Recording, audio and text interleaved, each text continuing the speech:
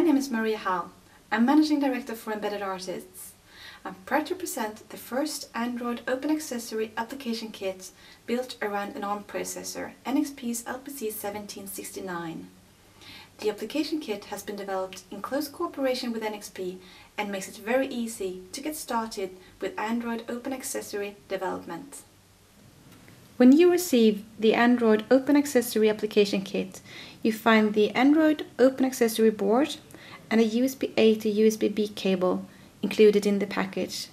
You can then download a lot of useful information from our support pages like the user's manual, schematics, several demo applications and other useful information.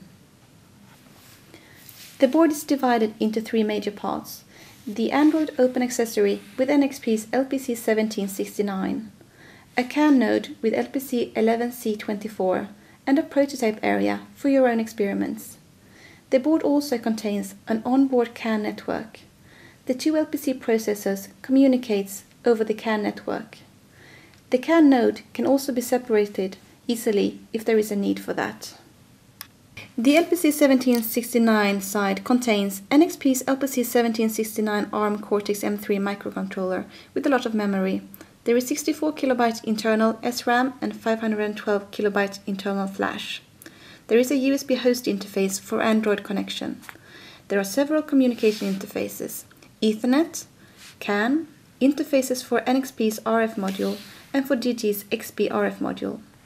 There are many IOs and peripherals, 2 RGB LEDs, 2 push buttons, trimming potentiometer, 8 protective inputs/outputs, 4 open collector outputs.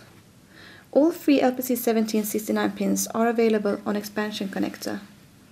The board is powered via USB power plug or 5V external supply, and there is a debug interface. The LPC11C24 side contains NXP's LPC11C24 ARM Cortex-M0 microcontroller with 8 KB internal SRAM, 32 KB internal flash and integrated CAN transceiver.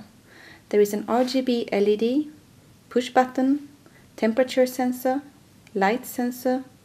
The board is powered via CAN interface, and all relevant LPC11C24 pins are available on expansion connectors. And then there is a debug interface. Together with NXP's LPC Espresso IDE and the LPC Link, you have a complete development environment for developing your Android accessory. 3 demos have been developed, 1 basic and 2 where the network-centric design is explored. To learn more about how to get started with these demos, check out our other Android Open Accessory presentations.